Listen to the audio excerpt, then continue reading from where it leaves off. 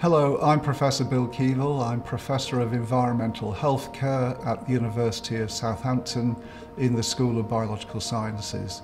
Our interest in Paani copper bottles arose from the fact that copper has been known as a beneficial agent for health for thousands of years. So it was used by the ancient Egyptians, the ancient Chinese, and also very importantly in India. And 5,000 years ago, they developed Ayurveda medicine. And part of that was the concept of Tamra Jal. And Tamra Jal effectively is copper water. And the practice was that you would put drinking water into a copper vessel, leave it overnight, and then you would drink it the next day. And it was believed to have many health-giving properties, not least reducing infection from drinking contaminated water. So we thought, well, could we get the same effect with Paani bottles?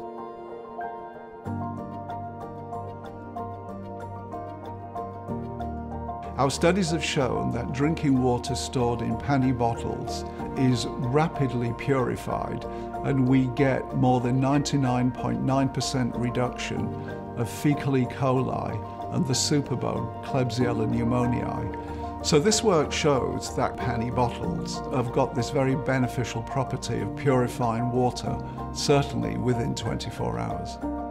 So over the past 10 years or so, there's suddenly been a big spurt in a number of health studies investigating why copper is beneficial.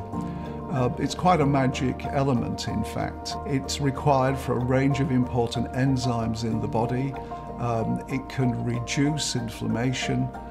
It can reduce reactive oxygen species, which cause a lot of damage and are also related to the inflammation.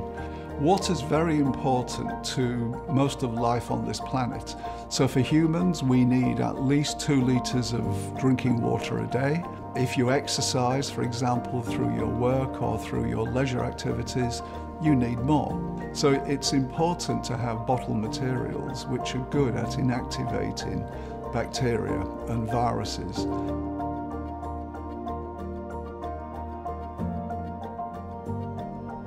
One of the reasons why people adopted the use of stainless steel, it looks nice and shiny, and therefore it's believed to be clean.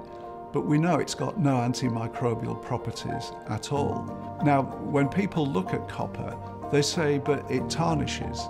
When I see copper tarnishing, I'm quite pleased because I know it's producing the copper ions we need to kill pathogens.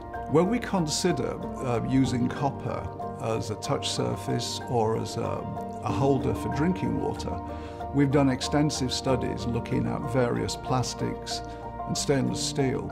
They do not show any antimicrobial properties at all. So clearly it's very beneficial if you want to have water storage to consider using a Paani bottle rather than use a plastic bottle or a stainless steel bottle.